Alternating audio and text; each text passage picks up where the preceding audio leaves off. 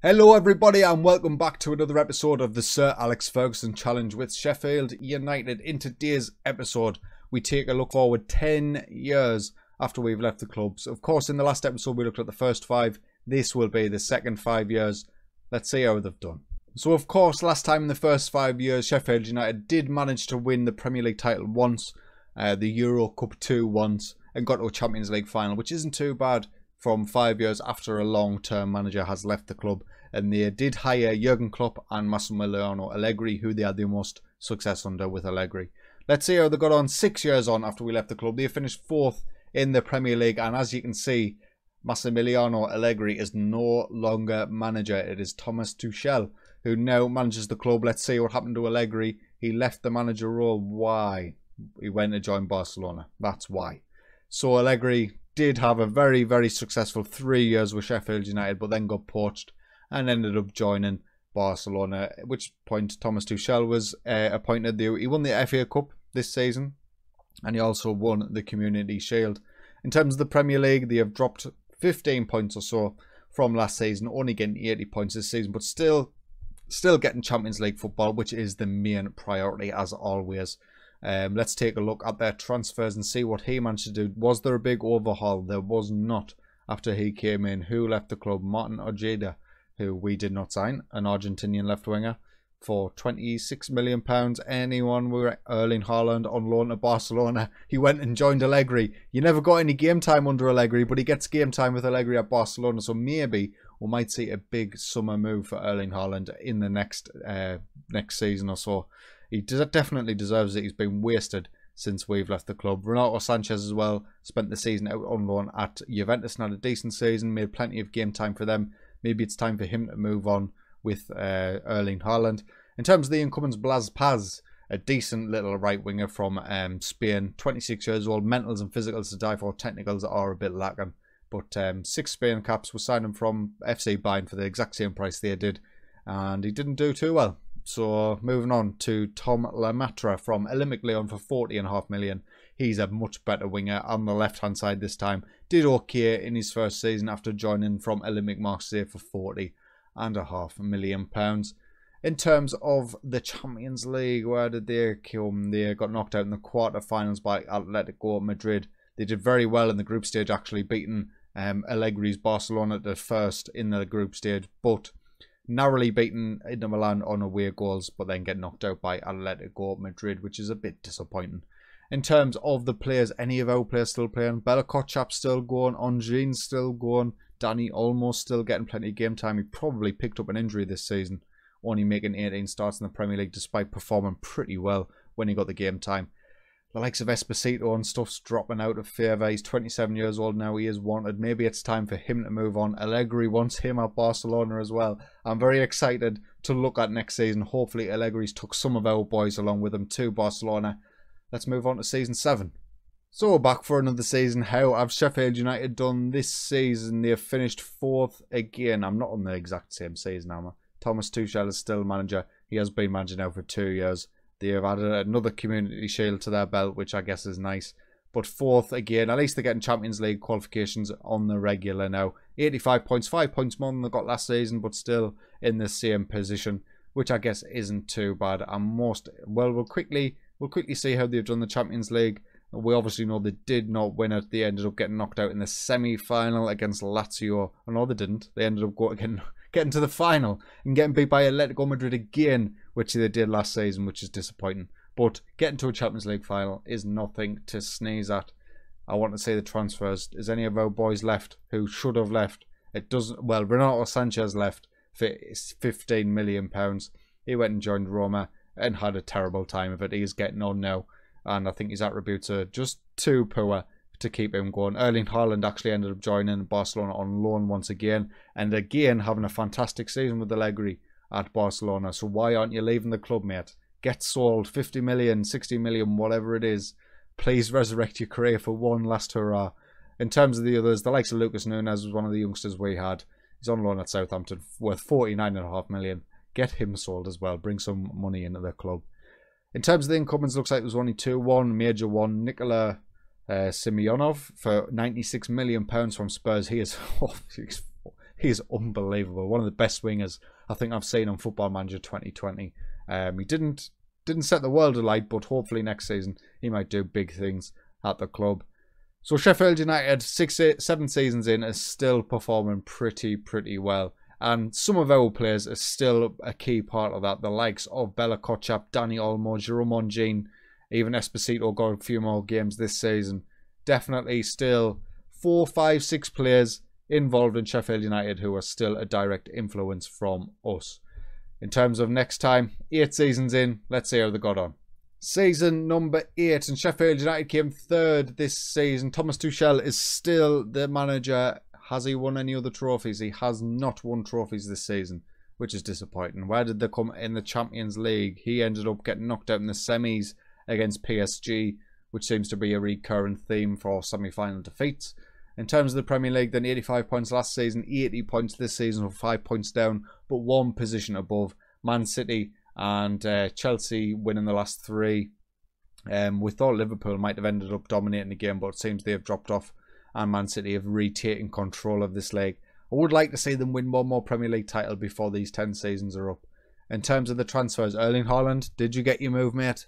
No, you didn't. You went to Napoli on loan this time. He's just going to get loaned. Oh, joining permanently. Who's he joining permanently? I'm guessing he's joining Napoli permanently. So he had a great season, 2 seasons on loan at Barcelona, but instead went to Napoli on loan, had another good season, and looks like he's joining them permanently for around £37 million. I'm glad he's got his move. He's definitely deserved it. He was not getting the game time after we left Sheffield United under both Allegri and Thomas Tuchel. In terms of incomings, Troy Parrott for £81 million. He's 30 years old. I mean, why? Why would you do that?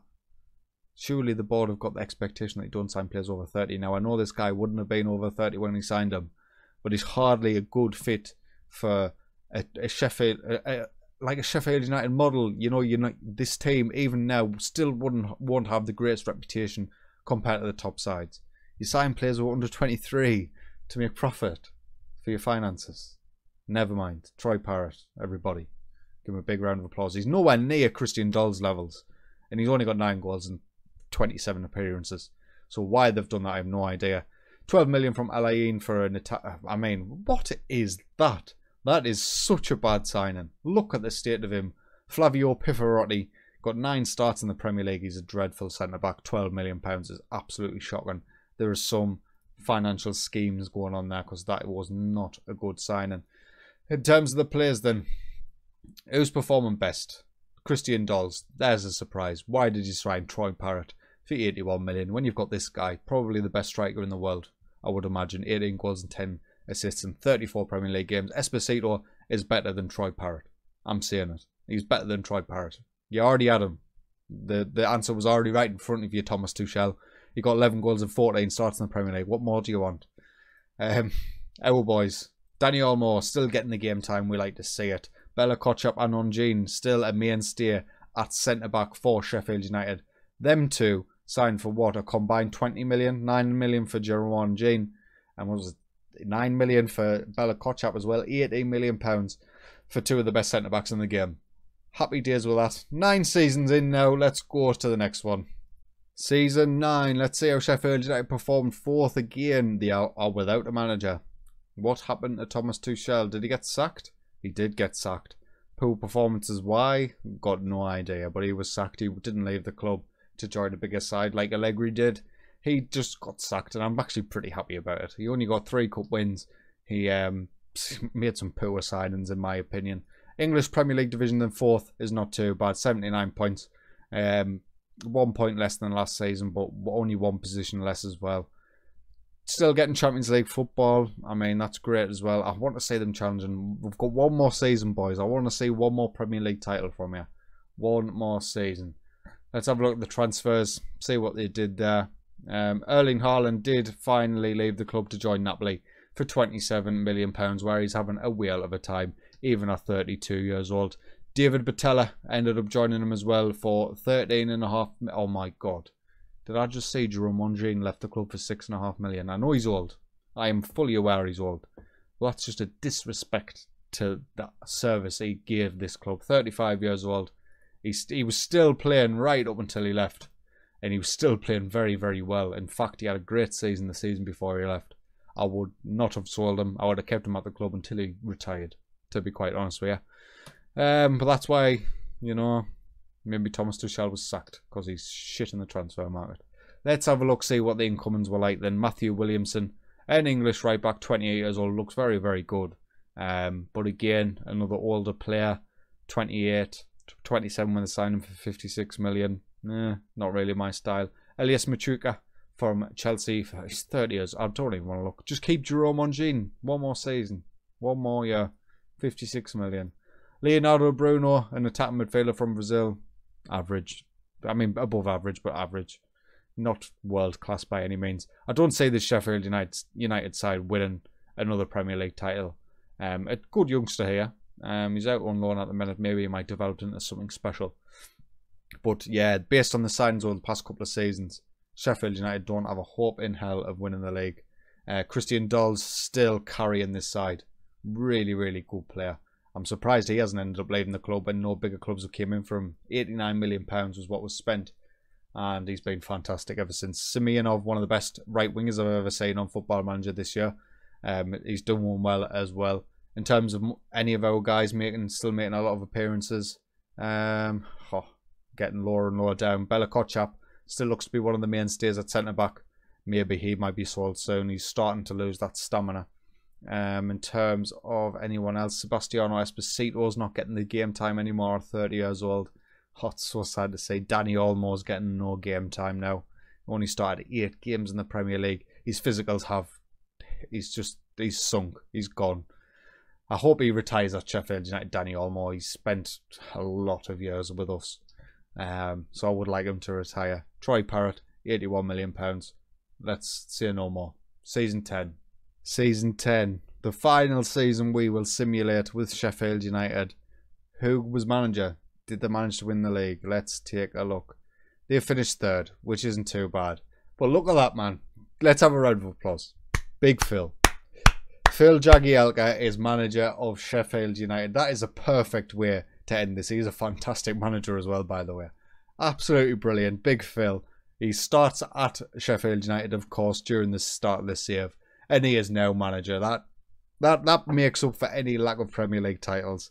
Big Phil. Hopefully he has a great career. Well, he's not going to, because the season ends now. The series finishes now. Premier League table-wise, they're finishing 3rd. 88 points, a really good haul. One of the best hauls they've had in a number of years. Only 2 points off Chelsea, who end up winning the league. In terms of well, let's take a look at the Champions League. I don't think they won it, but let's have a look. They didn't. They got knocked out in the quarterfinals by Bayern Munich. Didn't manage to win any of the domestic competitions either. But still, Big Phil's first season. Let's have a look, see what he done in terms of transfers. He sold £68 million worth of talent. 54 million, that was Timothy Winters. None of our boys that I really recognise there. In terms of incomings, let's see if there's any worldies. Hearing, a Dutch goalkeeper. He is classed as a world-class goalkeeper. He does look good. It must have been necessary. I can't even remember who was the goalkeeper now. Jordan Pickford must have already retired at this point, I would imagine. Jordan. Have you gone? He's gone. No, he hasn't. That's him there. He has retired. He just hasn't took up any coaching roles. Who else did they sign? Anybody else decent at all? Oscar Medel for 40 million from Porto, attack midfielder. 29. Come on, Phil. Sign some youngsters, man. Where's the under-23s? Dennis Eskijina for 9.75 million. A decent Croatian striker. 20 years old. I like that signing. Big fan. Hopefully he might become some... Well, he's not going to become anything. This is the final one. Massimo Paponi, 11.25. Very good defensive midfielder. He's going to be worldly. You can tell. 18 years old. Perfectionist personality. 19 determination. He's a bit of R8. Marcos Aurelio. I remember seeing him for some reason. Looks decent. Free transfer from AS Monaco. Not a bad signing at all. Did Danny Olmo make any appearances this season? Danny? Oh, he retired. No. I was hoping he would have made it. One more season. He retired. Never mind. Danny Olmo. Is there any of our boys? Bella Kotchap, the last remaining survivor who's starting regularly for Sheffield United. 32 years old now. Really pleased to see him still in the squad. Esposito, another saviour. 83 caps for Italy, 44 goals, still producing the goods in the Premier League. Even if he's not starting every game, that's absolutely fine. And I think them are the only two players who have actually survived since we have left the club. Bellicott, chap. It is. And Esposito. There we go then. That's it with Sheffield United. So 10 years on, they managed to win 1 Premier League title. Got the 2 Champions League finals. Won the FA Cup, won the League Cup, won the Euro Cup too. I guess it's not the worst haul in the world. And we did end up, after a brief spell in charge, maybe 5 years in charge of Sheffield United, we did set them up to be one of the best teams in England. And they have proved that by getting them regularly qualified for the Champions League, with the odd cup competition win in there. So, if you have enjoyed today's video, this will be the last you'll see of Sheffield United. Please leave a like, get yourself subscribed. But until next time, take it easy.